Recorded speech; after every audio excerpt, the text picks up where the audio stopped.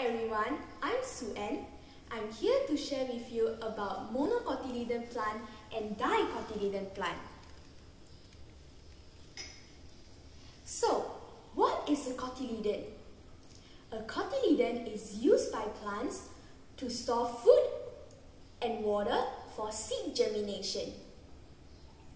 As you can see, mono in monocotyledon word means one, which means every monocotyledon plant has only one cotyledon.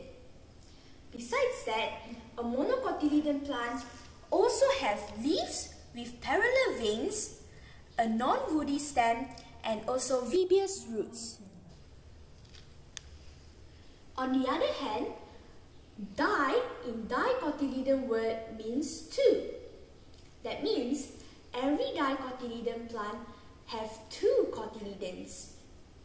In addition, a dicotyledon plant also have leaves with network-like veins, a woody stem, and also a taproot. So, that's all for today. Thank you for listening. Bye!